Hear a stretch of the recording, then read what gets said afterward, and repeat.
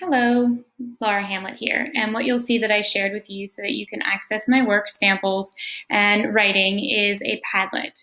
This Padlet will have within it a couple of categories. The first is how I curriculum map and design. I use a concept-based theory of planning with staff, and you'll be able to see that process all the way through with one of the current projects that we're working on. You'll see that it encompasses more than one age level as well, and really gets down to the fine-tuned details of what we would like to accomplish in our concept-based and conceptual learning. Then you'll see in the next column an example of what a work would look like coming from that, or a lesson would look like. You'll see one lesson that I designed at the end of my mapping and design was to connect culturally with playing cards. So you'll see the lesson that was created by me and then carried out by me. And this lesson is for upper elementary students, which you'll see with the work that follows, but it can also be differentiated.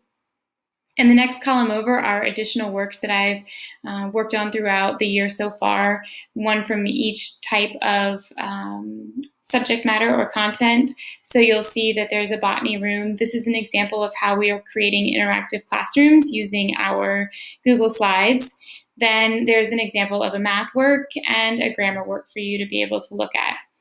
In addition to that, I know that it was mentioned for a writing sample, but I didn't see specifically what that was. So there is a column where you can see some of my writing examples.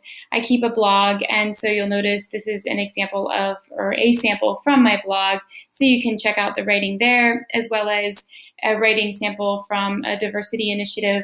I am on our diversity committee here, and so this is an example of what we designed as our initiatives. And last but not least, you'll also find a little bit of information on how I created an online environment here and what technology tools we're using to do that. Hopefully this encompasses everything that you'd like to see in terms of my work and what I've been able to create and design, at least the process and all the way through to the product, as well as a couple of other random products. Thank you.